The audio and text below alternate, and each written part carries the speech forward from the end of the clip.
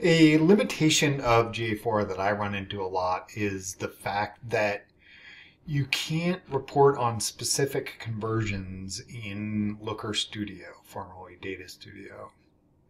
Which is to say, you can report on how many conversions happened from a GA4 account, but if you have different types of conversions, like the example I'm going to use is a contact us conversion, I can't look at that specifically. So right now I have a dashboard up from my website, 2octobers.com.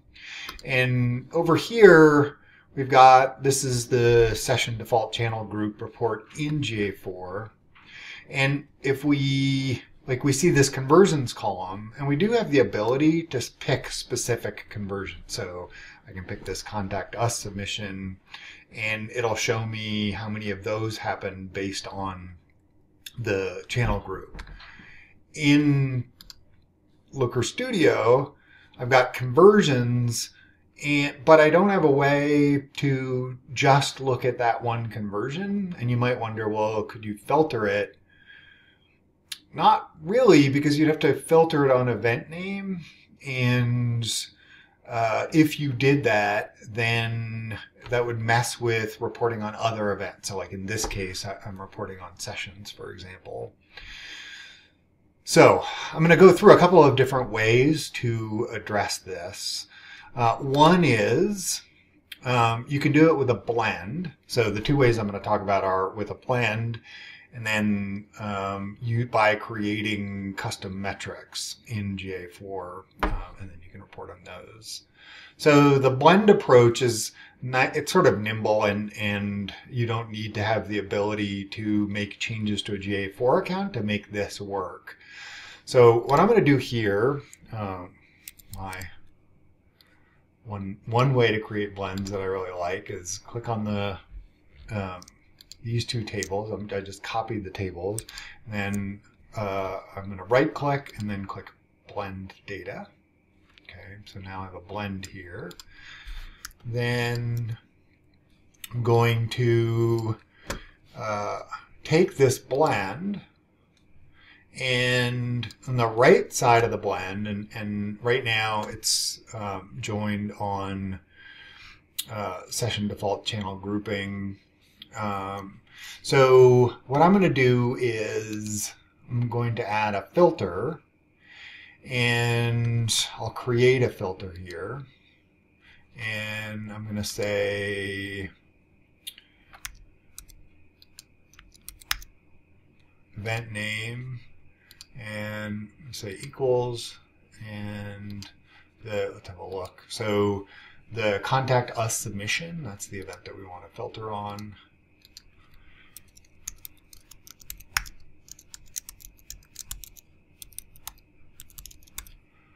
And we'll go ahead and copy that. I'll say name equals, and I like to prefix my filters with the data source that they're designed to filter on. So, okay, so now I'm going to apply that filter. And then I'm going to change the conversion here to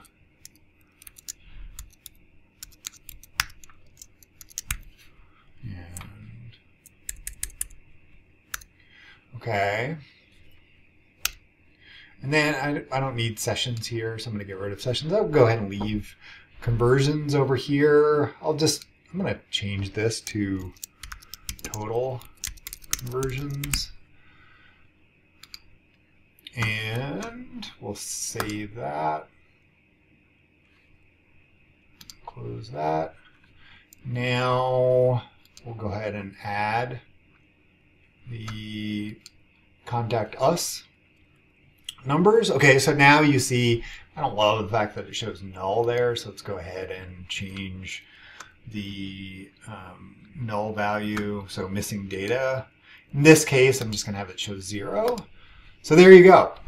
One way, I added in contact us submissions, and I have done it before where I'll go and blend GA4 to itself several times if there are different types of conversions where I want to have column counts.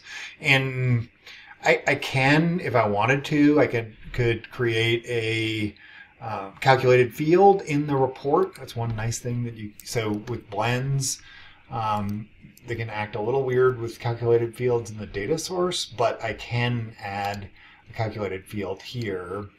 And so I could say, we'll just say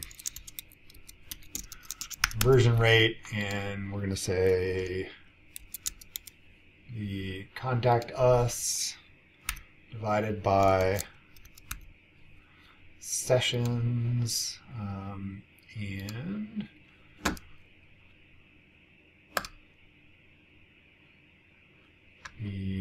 and I'm going to change the type of that to %,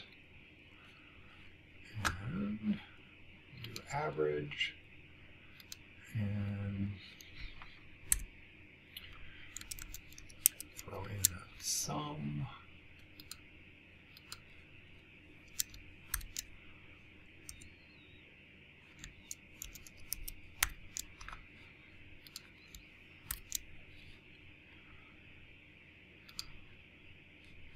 Okay. Now, of course, I don't have sessions in this report. Might as well add that too.